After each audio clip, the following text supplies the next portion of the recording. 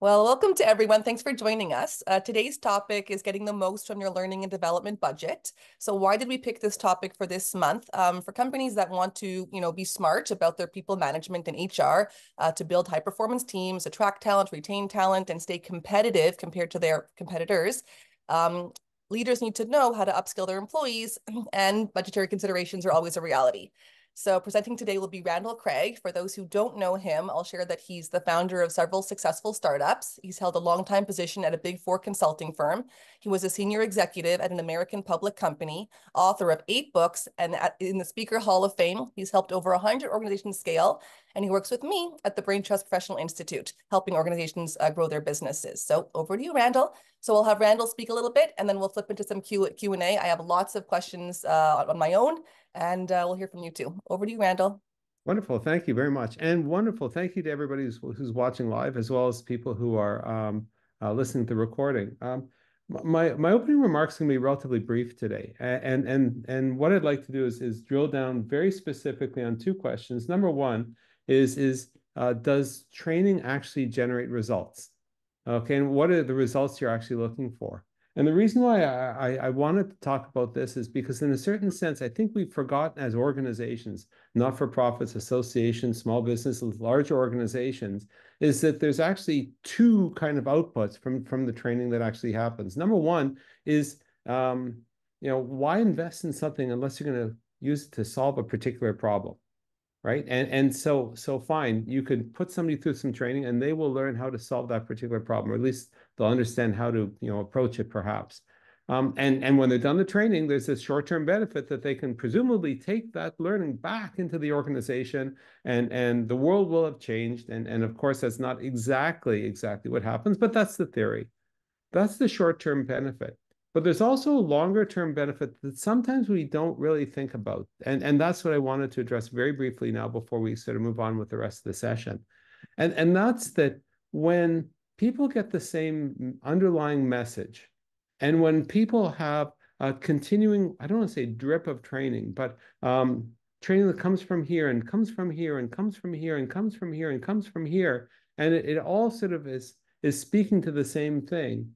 There's a longer term impact, not just on the issue of retention and perhaps engagement, but also with respect to them understanding kind of how to actualize what the organization's actual purpose is.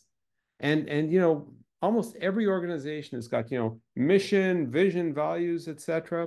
But how do those actually get um, imbued within everybody? And obviously, it's the manager, obviously the senior leaders and everything. But I think that the training can also have an impact. I'm not saying that if you're going to teach somebody, for example, how to develop greater business acumen, that you spend all this time talking about mission, vision, values, and the organizational culture. But I'm saying that over time, if you've got training that is keyed to having some of these things as an underlying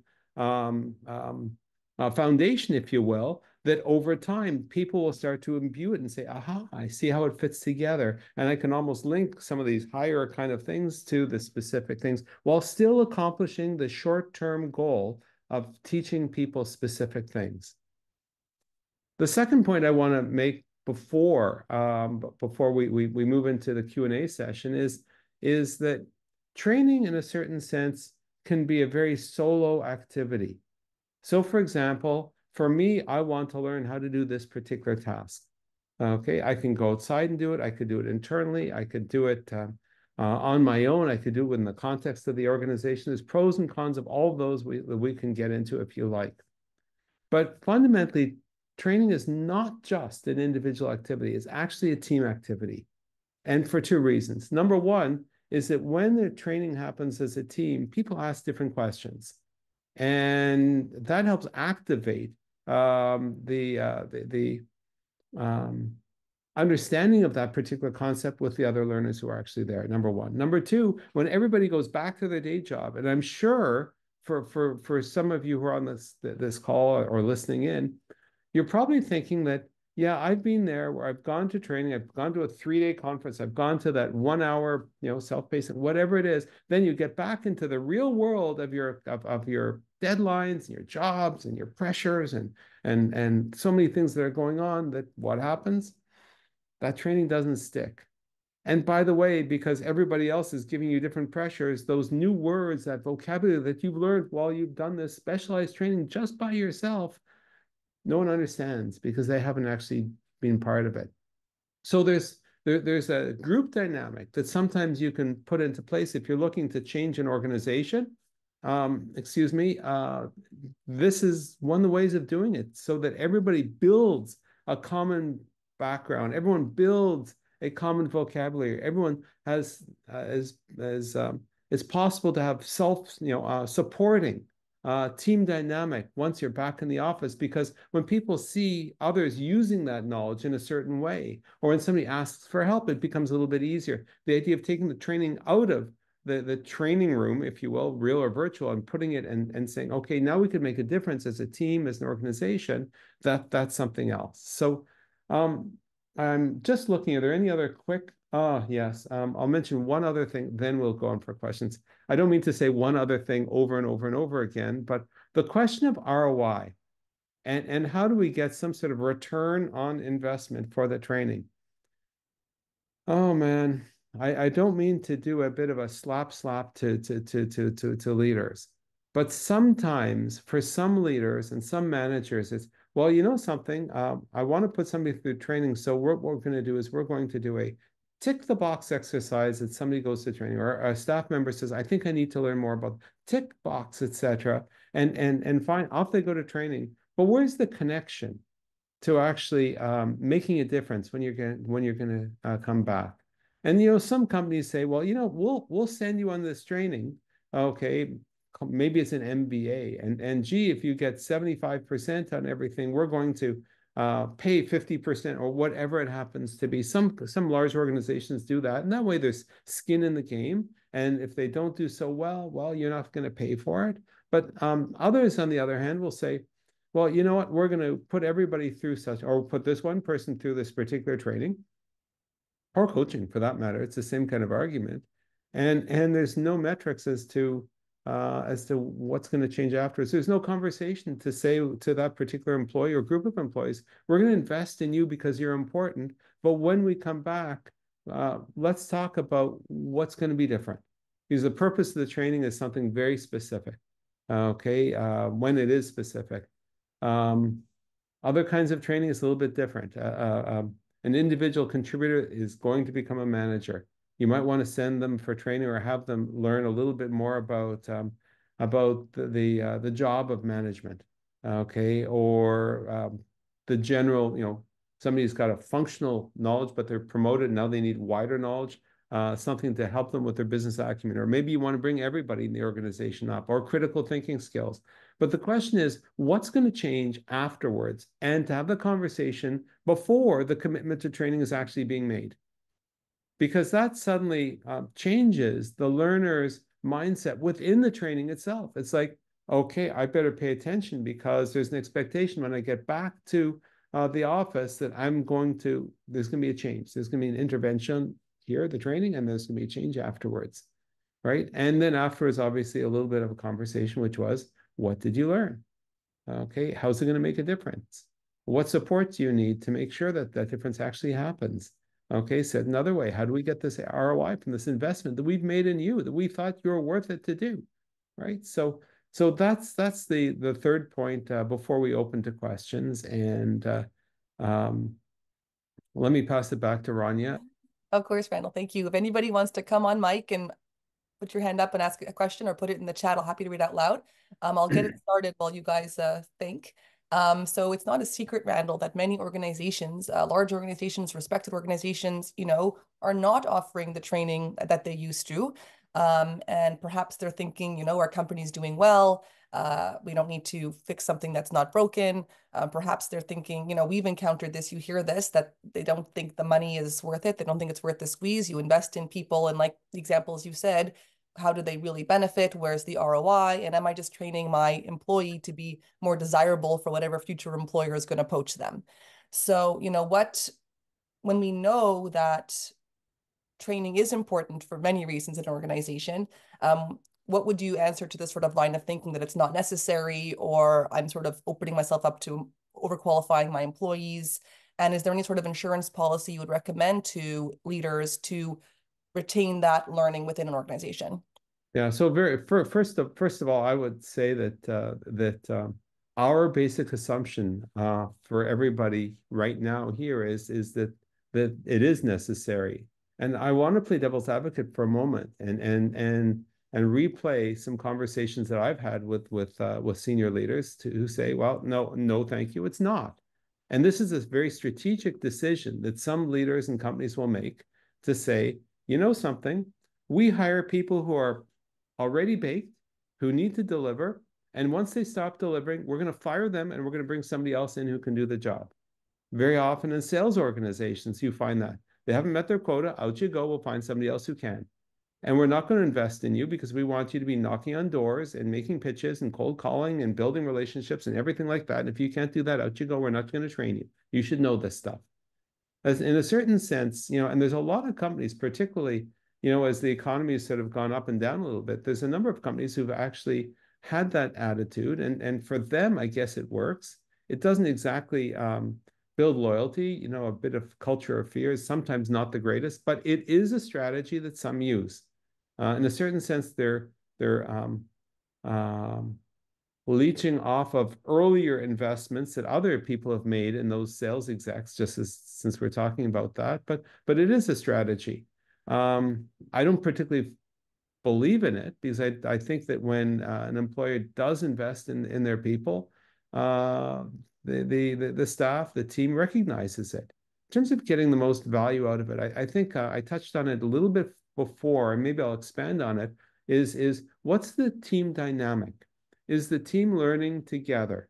Is it aligned so that when people go back to the office, it's more likely that you're going to have a self um, supporting kind of thing where you can actually have a meeting as a team, say 3 weeks later, a month later, saying let's do a lunch and learn now, and let's actually review what we had there. Are we actually implementing this? Are we not implementing this? In one of our programs, we would do a training, for example, an hour and a half with a particular group. And then what we do is 2 weeks and 4 weeks later, we'll actually come in and do activation meetings with the individuals or groups, et cetera. And that way it sort of forces it. It's not like a one and done, if you will.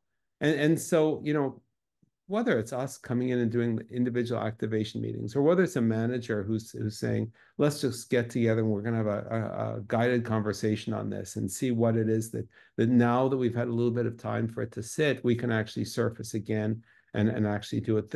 That's also possible. As long as the manager was in the trainings, they kind of know what was going on there. So that's how I would answer it at a certain level. Niklaus, got that little Zoom hand up. Over to you. Um, Thanks for that. Um, so one comment and maybe a couple of questions if I can. Yeah. Um, First for a comment, I really appreciate you emphasizing the need to identify kind of goals and behavior change in advance of training. I've It's such a simple concept, especially from like a measurement perspective and like a behavior management kind of perspective, but one that I think gets overlooked, including by myself and other folks within my agency. So thank you for that. You're welcome. Your question, did you have you said a comment and a question was Yes, two questions actually, if I can. So the yeah. first question was about the different resources for training. If you can comment on what's the most efficient or what's the most effective, because I've seen a number of different approaches and I'm not sure which ones are the best impact, and it might be very situational, and that's fair. So I'd appreciate hearing what situations you are aware of that lend themselves better to one training methodology or another, but things like getting an external consultant coming in with those kind of degree of expertise for training, or having an internal resource that is dedicated to training, or perhaps having a train the trainer model. Like, do you have any perspective on which of those is most effective in what kind of situations, just for Yeah. um, picking and choosing how we solve a perceived training need? Okay, that's a really good question, and good thing we've got like 7 hours for us to talk about it because because there's so many different ways of doing it. But let me sort of boil it down to maybe some news you can use.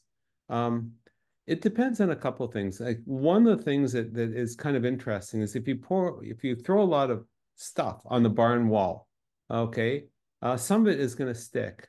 And some people, for example, leaders, CEOs, C-level, executive director, those types of people are exceptionally busy. And to have them sit down for a self-paced course is not likely going to be something that they have the time to do. And if they do, they'll scan it very quickly, and they're not actually going to, most of them won't sort of deal into it. On the other hand, for that kind of level, to tell you the truth, coaching, the right kind of coaching, might be the very best kind of training you can do, because that deals with that person's specific gaps in knowledge, etc.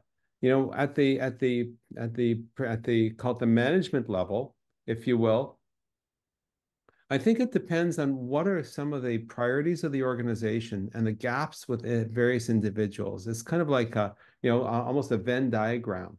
Because if you put people through training where they understand that it's for the company, but they have no personal interest, whether it's the mode of delivery or the particular topic or whatever, it's not as likely that they're going to embed that into their post-training behaviors, and the retention is going to be somewhat lessened as well.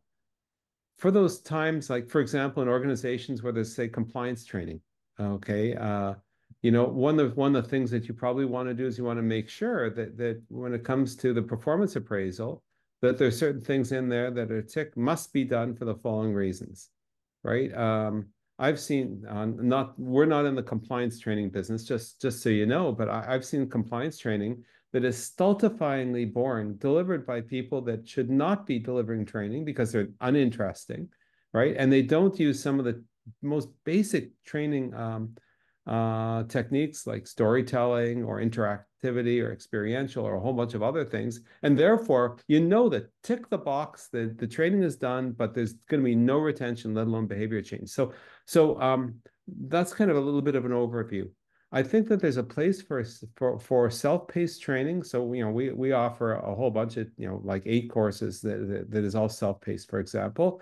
Those are for some very specific knowledge creation, okay, and gap filling, okay. So that's one kind of thing. Another, for example, is where you say, okay, something, we need some sort of group behavioral change. We need to have everybody. So, for example, we've gone into an agency where the challenge was everybody was really, really good in their particular narrow area. But most people did not have an understanding of general business acumen, let alone critical thinking and asking great questions. So we went in and we sort of did that kind of thing. And everybody in the entire organization went through this, okay? Even the senior managers. Why? Because everyone had to be on the same page. On the other hand, excuse me, on the other hand, there is a place for, it's such an awful word. I'm going to call it drip content. If we take from some of the professionals, the concept of CPD, continuous professional development, the question is, how do we in non-regulated professions, how do we make sure, how can we learn from that?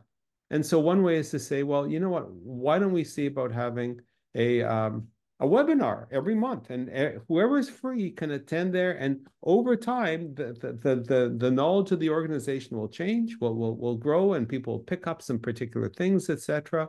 And that sort of left you with okay, let's do lots and lots of organizing, of finding various presenters and all this kind of stuff coming from here. It's a higgledy-piggledy approach where everybody's talking about stuff and there's no connection, okay, to the underlying foundation and priorities of the organization, because you got a million different people. So in our particular case, we found that okay, so fine, we've got what, 70 plus different monthly things, and the trick isn't to get people to choose to come, okay, but it's to have them understand that actually, not understand, have them see by experiencing that this is actually valuable to them. There's some degree of interaction and everything. And this is the turning point difference, I think, that makes a difference. If you just do a webinar, fine. After the webinar, everyone's going to go back to their job. They'll never do anything. But what if that every week you had a little, micro learning tidbit, 3 or 4 paragraphs that you're able to send to people that key off of that learning, so that it would bring recall, and it'll also activate some of the knowledge, so that you have the chance of it actually, and so the idea of being a little bit more strategic with respect to how those training dollars are spent, it makes it a little bit easier to do that. I think there's also 2 other modalities of training that sometimes we don't really think about, but I'd like to mention. One is some organizations will have all hands or all members, or annual kickoffs, or whatever it is, or an annual conference, etc. There's a role for the keynote, okay, where the keynote sets the tone.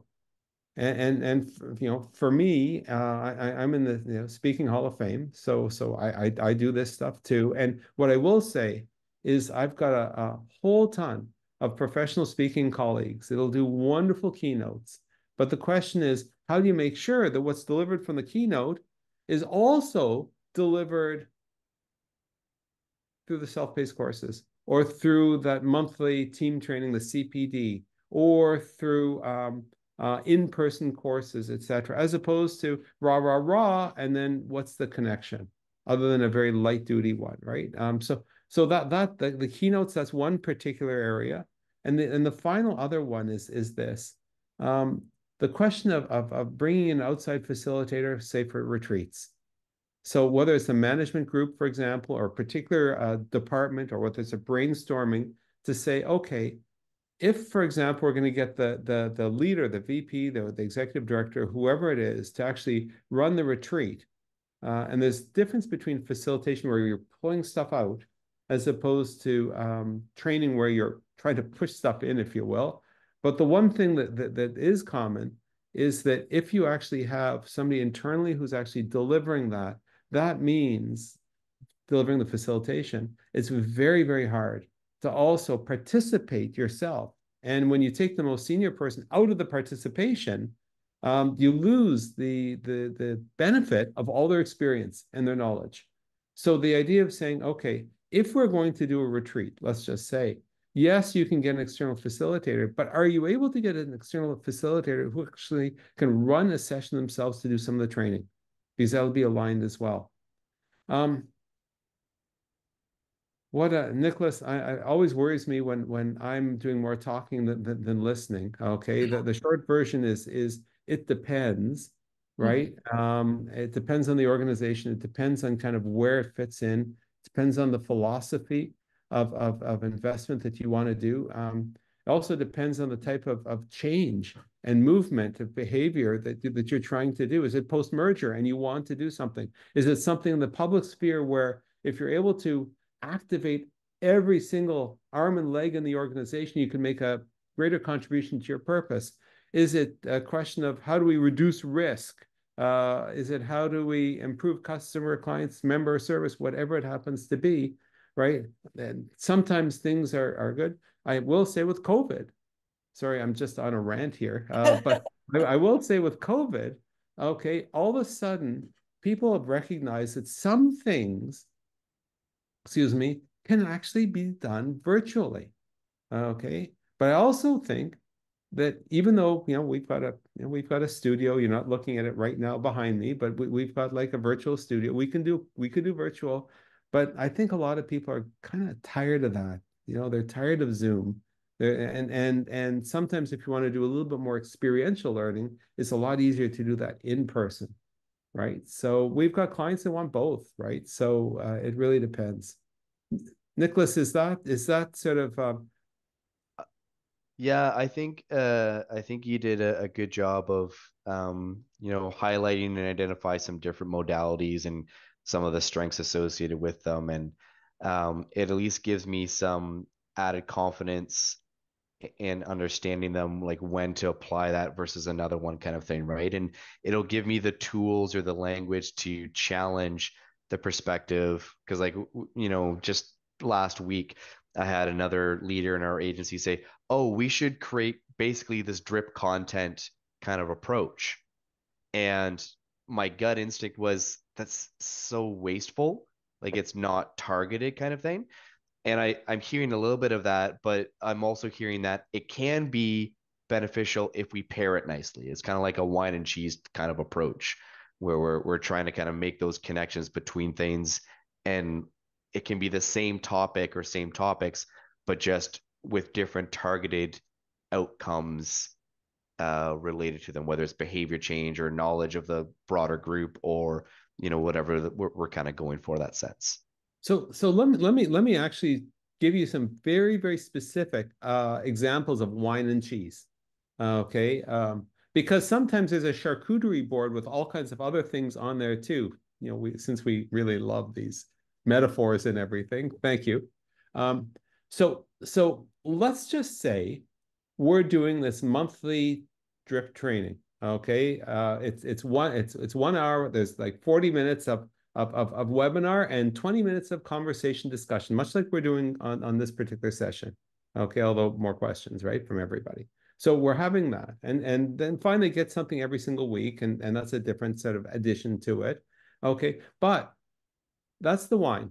Okay, the cheese might be, say, I'm coaching the CEO or some of the partners. Okay, and so from the monthly thing, it's easier to feed back up stuff to that leader that in that coaching session that they might not have been able to hear because of sometimes no one tells the boss anything. Same thing when those monthly things are actually delivered. Okay, guess what? If I understand that such and such is a big issue, okay, this month, next couple of months, that gets embedded into the messaging of what happens monthly. Okay, let me give you. Let me add something else to the wine and cheese. Um, let's just say we're doing. We've got something called MBA in a day. Okay, meant to move the business acumen up for everybody. Well, guess what? Don't you think that spending time with people monthly will mean a far more focused and relevant MBA in a day training for everybody than if I just sort of said, okay, yeah, we'll do a MBA in a day, and then we spend a couple hours customizing it, etc. Oh my God, if I've actually heard from all these people, if we've heard from all these people when we're doing these monthly things about this issue, that would become a far better way to provide examples during that, in-person MBA in a day training. Okay, and by the way, in the MBA in a day training, when there's concepts that are a little bit harder for the people. Okay. Or for example, when if I'm doing critical thinking skills training at the same time, and I see there's a couple of people that are just absolutely superb. If I'm coaching the CEO, it becomes easy to say, something, there's some interesting high potential people that I've met in the organization. And they would typically say, yeah, actually, so and so and so and so. And I would say, take a look at this person and this person. Those people seem pretty sharp. I was pretty impressed. And so it doesn't matter how much is in the wine and cheese, all the different varieties of wine and cheese. But sometimes you're able to, if you line the stars up a particular way, you can get synergistic effects that are far greater than the particular rationale for doing point training, right? And I think that is a very strategic way to look at learning and development, and also, frankly, running the organization, than just saying, we're going to put people in a training of such. We're going to get somebody to do a webinar. Whoa, we're going to get a keynote for this. We're going to give somebody coach. And when it's connected, you can get something that's actually very interesting. So, Niklaus, I'm loving watching your eyes move and the chin scratch and the nodding. I'm going to put in the chat here Randall's link to Meet. If any of this is gelling for you, if you want to follow up with him, you can continue. I welcome more conversation, questions for me for the rest of the hour. Valérie, am I saying your name properly? Yeah, I go by Valerie too. Yes. Hey, Valérie, nice to meet you. Yeah, it was only my mom who called me Valérie. Yes. Yeah, no, I don't have any specific questions. Just learn. I mean, we're very small, not-for-profit membership as National Membership Association. With, we budget for training for individuals as well as group trainings, and then some more team building, an annual event kind of thing. And it's just, we've recently expanded our management side. We're management heavy at this point. We have more managers, more people in management than non-management. They're a newish team. So I'm trying to think of what would be a great way, what would be a good topic to start with on this new team coming together in management. And I know, yes, Randall, there you mentioned critical thinking. Is that like a great, like, I don't know, I'm just like trying to think of, just get recommendations on, So, yeah, good topics, starter topics for, so what I would yeah. say, what I would say is this. A dimension of training, I'm so glad you asked the question. A dimension of training that we haven't really talked about is the mechanism of using training itself to help a team gel. Oftentimes you do this at a retreat, or you just, whatever, or you give people a really big project to work on and everything. And I think that this is this is the perfect thing for getting a newer team to gel, and that's critical thinking. And the reason why is, it's critical thinking is not just, hey, just ask why a bunch of times, but it's how do you actually get people to be thinking in a particular way. I will say, because so much of our training is not a one and done kind of thing, the best kind of critical thinking training that you can do, which is the kind of, we like to do, is we give people an assignment to work on beforehand. And so they work on an assignment beforehand, okay, as part of the critical thinking training time, okay. They present it, and they get feedback from other people, and other people, use critical thinking to point issues with respect to it, et cetera, et cetera. And then there's a whole bunch of experiential stuff that they're actually going through. So it's not death by PowerPoint, which is like awful. Awful. But it's actually getting them to do things. For example, one of the things that's very exciting, at least for me, is mock case interviews. And the way these things work is you present a particular person as if they were a consultant dealing with a member, for example, or whatever. Here's a situation. And it's not something that they would typically deal with every day. It forces them to think about how to solve problems in a different way. And so if you imagine, there's an interviewer and an interviewee, that's for example, me and one of the participants. And then there's the audience of everybody else, whether it's, 8 people or 30 people, whatever the number is. And in a certain sense, you're going back and forth, etc. Meanwhile, as the interviewer facilitator, I'm asking the audience, okay, what did you think of this? Is there another way you could ask this question? What do you think of this? So the audience isn't off the hook, okay? But one person gets a chance to sort of almost, I don't want to say put me in the hot seat, but put me in the hot seat, and they could be the hero, right? But meanwhile, they're thinking, oh, I never thought of asking this way, or I never thought of connecting the dots that way. In this particular critical thinking training, just to finish the loop on that one, what we do after that is we say, okay, well, the work product that came from the feedback that you got during the session, which you worked on as a team beforehand, thank you very much. You now have to present it to the senior leadership or the board of the organization that you're part of, right? And the idea is that becomes part of your IP that'll actually help the organization go forward. It's not a stupid training exercise. It's something that hopefully will move the thing forward. The key points of this is that it's not show up, be fed, leave, don't remember, right? There's stuff to do beforehand. There's very experiential, fun stuff to do, okay, that sort of makes it real and personal and everything, and everything. And then afterwards, there's some stuff to do as well, right? And for critical thinking, particularly, just since we're talking about that, you cannot do it any other way. How do you get people to ask questions or think outside the box, right? How do you get people, for example, and by the way, while that might be the vector, working together as a team is the output. Okay, and so critical thinking and working together with a newer team, or for example, we've seen it where there's been people from for larger organizations from different departments who don't really know other people, and we want to wire them together. So that becomes the secondary kind of output as well. If I could add to this, Randall and Valerie, when I hear Valerie talking about, lots of managers, more managers than people or projects to manage, there's lots of chefs in the kitchen. Some of the important topics that come to mind for me that we deal with our clients are issues around alignment, like aligning the team in the right direction, and communication. So I think a lot of it boils down to expectations and culture, but maybe Randall, do you see that also as important?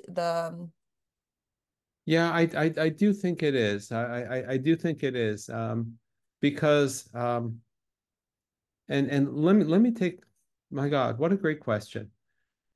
If you've got on a smaller A alignment sort of front, you have everybody going through something that aligns them because they build the vocabulary. They're all going the same direction, right? And that's very, very, like, that's important because that way it builds retention and common experience and all those kinds of things.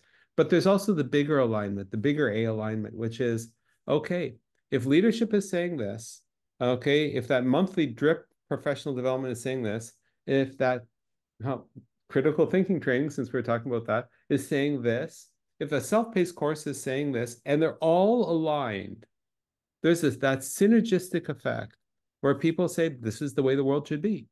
This is what the priorities should be. This is how we land the strategy airplane. It's not, getting different messages from all these different modalities. It's everything aligned. And I think that makes it a little bit easier because, I can guarantee if I put somebody into a room for live training and then put a whole group of people, some people they'll really take to it, and some people not as much. Other people, you put them in, if you put that same group in front of self-paced training, okay, there's a whole bunch of people that will get it and will get a lot of value out of it, but there'll be one or two people that it doesn't exactly work. If you have a keynote, there's a whole group of people out there. A whole bunch of people will get it, and there's a couple of people that won't. Everyone's an individual. And so if you're able to provide the same message through these different modalities, all of a sudden it becomes a lot easier for everybody to get on the same page. And that's where you get some of that alignment. Okay, beyond just the benefit of getting everyone aligned because they're taking a particular course at a particular piece of time. So hopefully that answers the question. Valerie, was that helpful? Okay, thank you. I have a question, Randall. We talked about courses, training, retreats, all kinds of different modalities or ways to train. But what about the opportunity to spend time with senior people? So, whether it's, junior lawyers following senior lawyers or doctors, I mean, all kinds of uh, fields use this sort of practice. Is this spending time with senior people when organizations think about their budget and how they want to use staff time?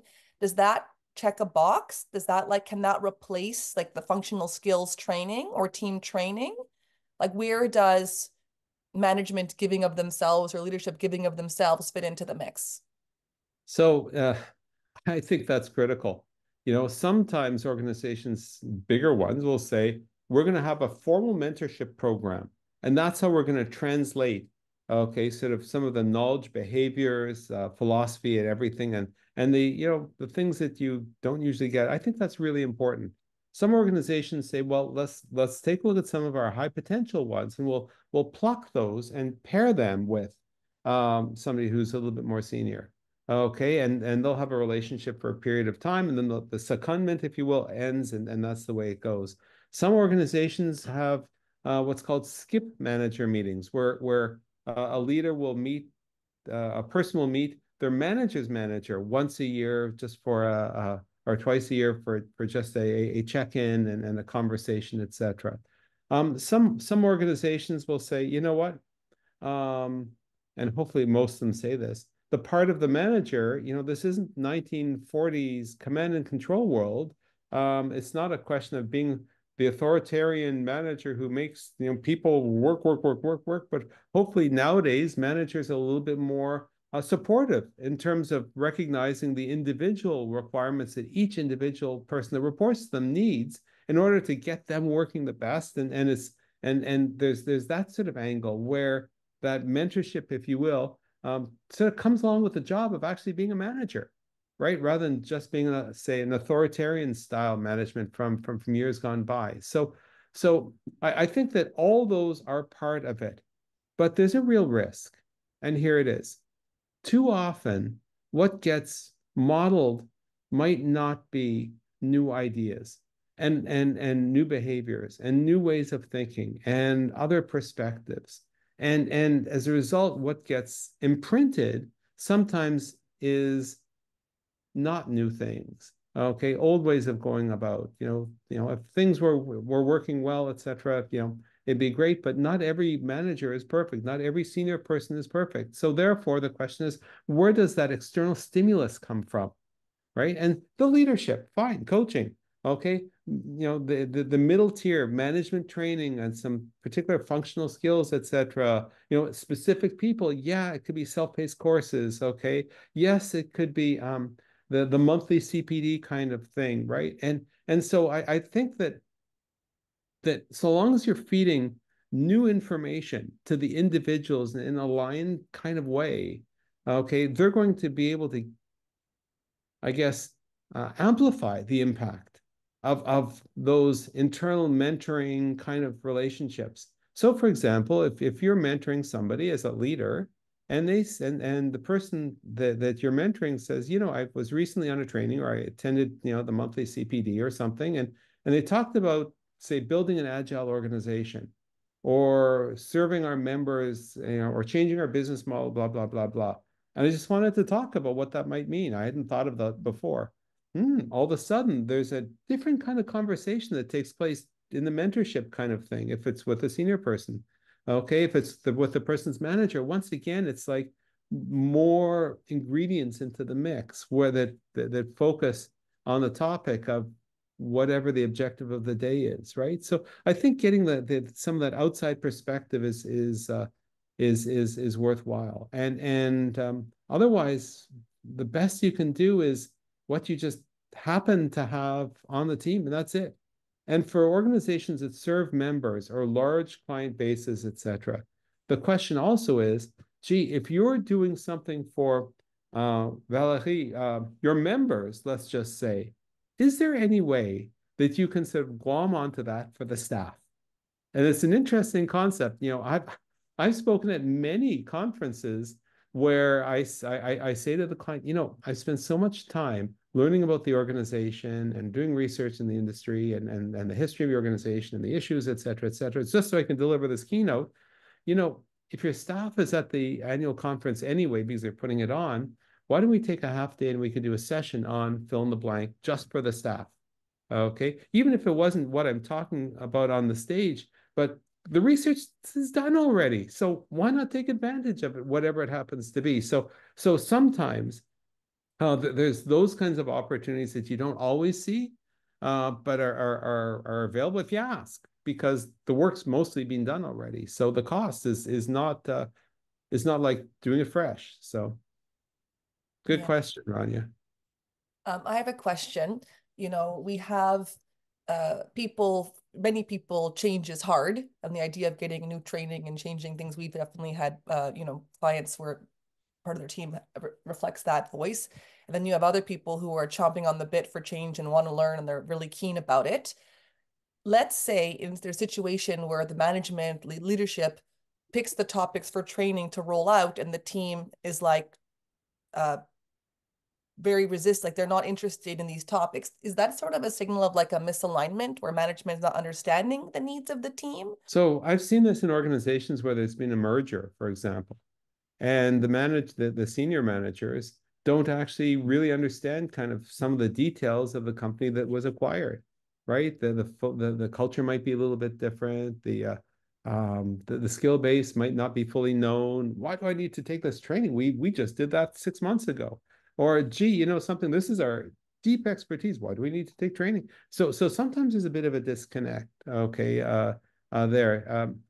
Sometimes you're absolutely right. It's the senior leaders who, they're charged with delivering the strategy, and they believe that the best way of doing it is to put people through this kind of training, whatever that is.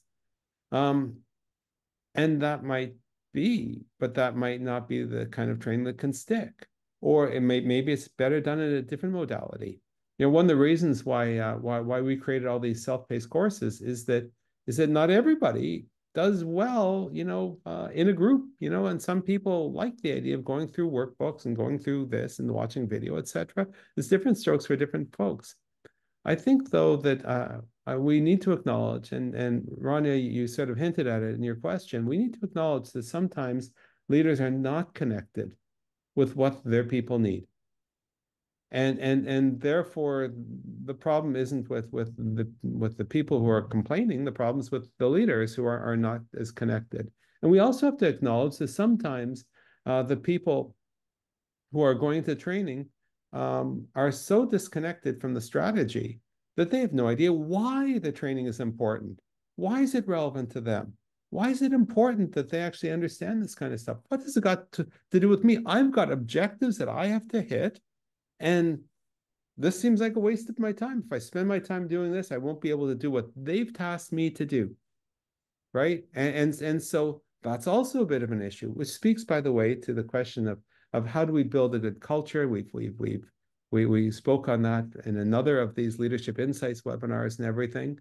But I think that I gave the example earlier about, gee, if we're coaching up here or we're doing a retreat up here and we're also doing the monthly thing, we hear things, it becomes just another mechanism of communication, and I think that this is a very exciting time, because for organizations who say, yeah, we need everybody on the same page. Okay, we know that we've got great people here. We just need to make sure that there's new gas in the tank, right? And not subject them to the most boring,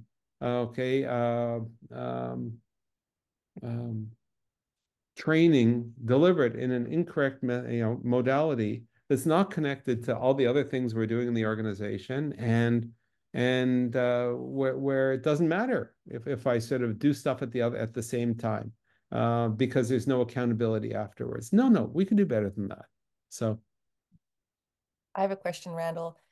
You're a big supporter of appreciative inquiry, focusing in on the good and doubling down on the good within an organization. When leadership is thinking about upskilling their team, in a world where we wish it could all be done, but they have to set priorities within their budget, would you advise that they double down and train more into their areas of expertise to hone that expertise, or to look at those skill gaps and level up on the skill gaps? Oh man, that's a great question.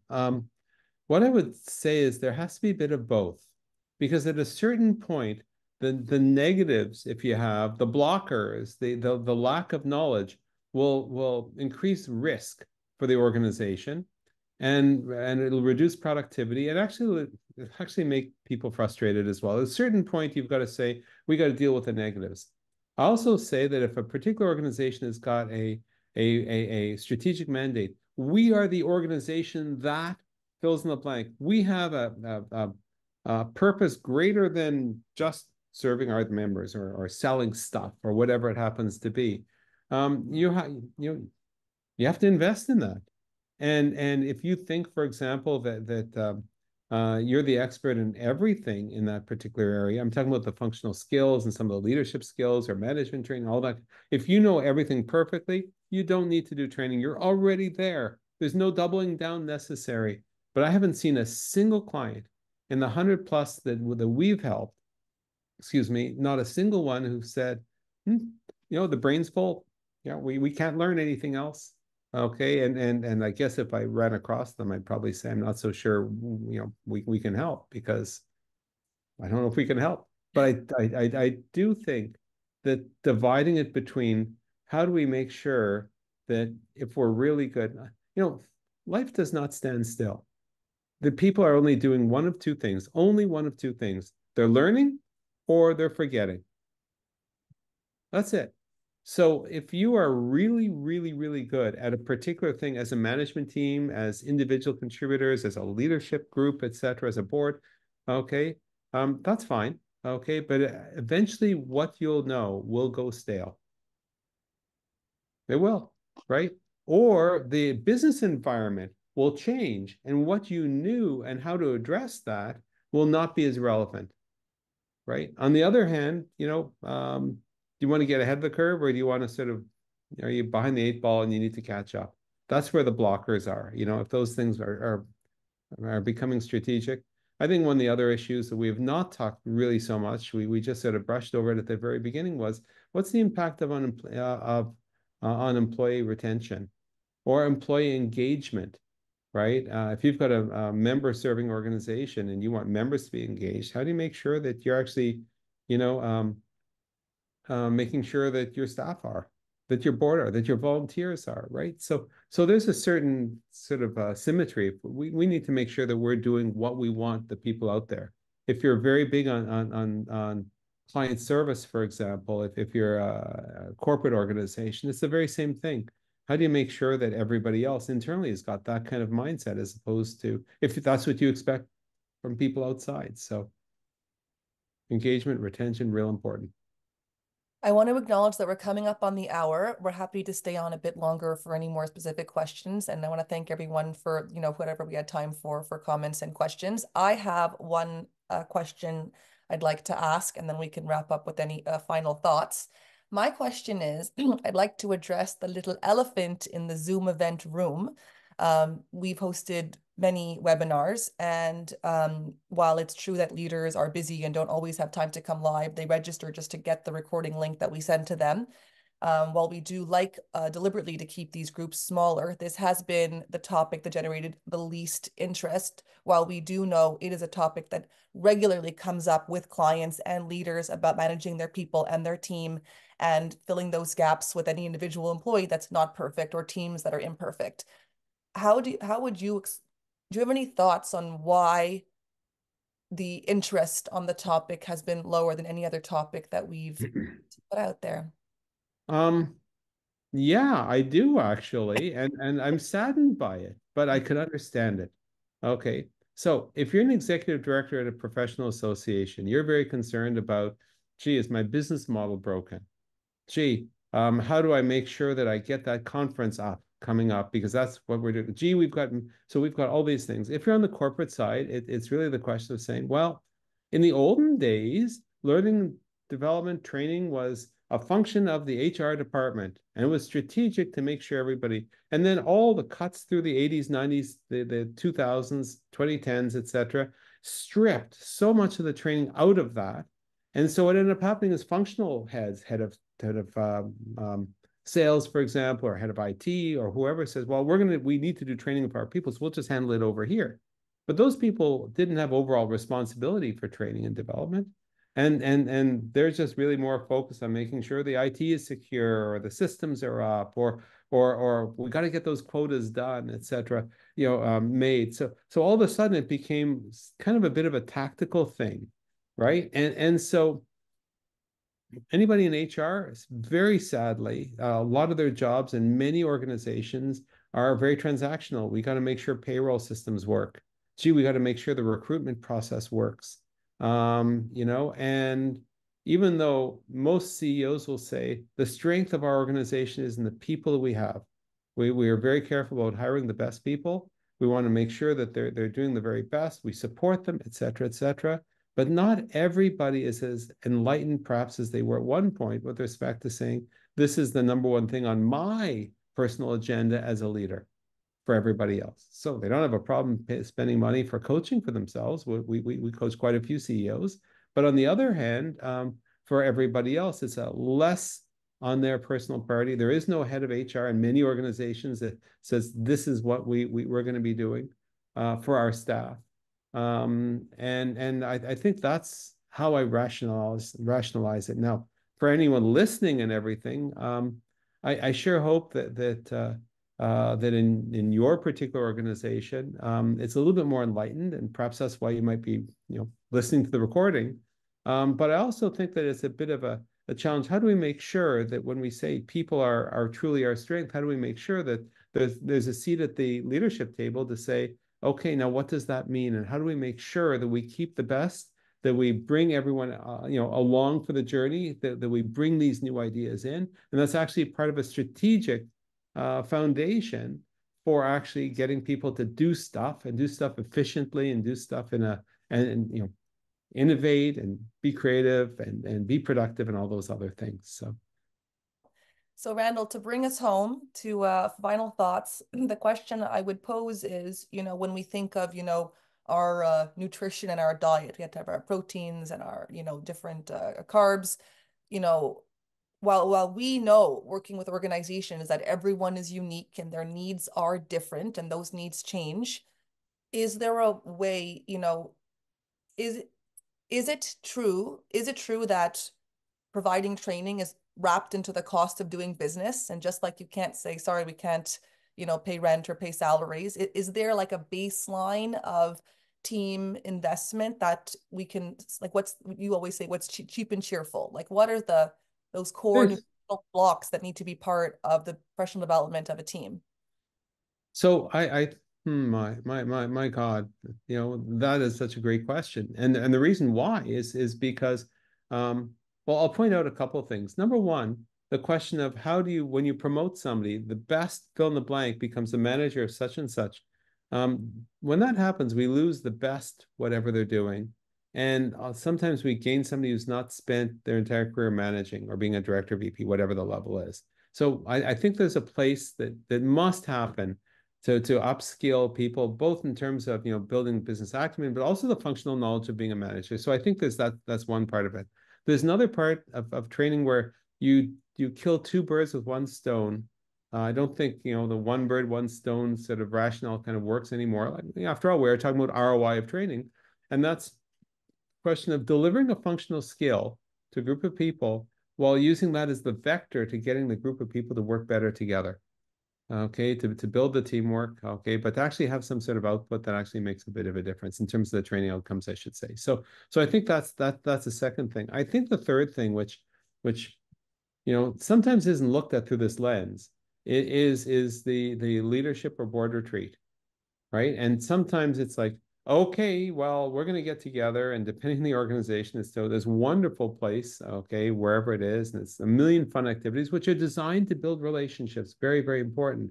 But I think there could be a little bit more time spent on the retreat design, okay, and thinking about sort of what happens at the retreat and the messages that are learned through there also are integrated with all the other training and management modalities, if you will, whether it be mentorship or direct, performance appraisal, or whether it be, external training. How do you make sure that is built in? Because you spend so much money with your most senior people, whether it's the board or senior leadership team, doing that retreat, whether it's 1 day or 3 days. We need to make sure that everything that's learned there, not just the outcome of the actual event that gets, emailed to everybody or sent about, we need to make sure that's embedded in every training investment that you make. Otherwise, you're missing a huge opportunity. And I think it really is an opportunity. You're spending the money on the retreat anyway.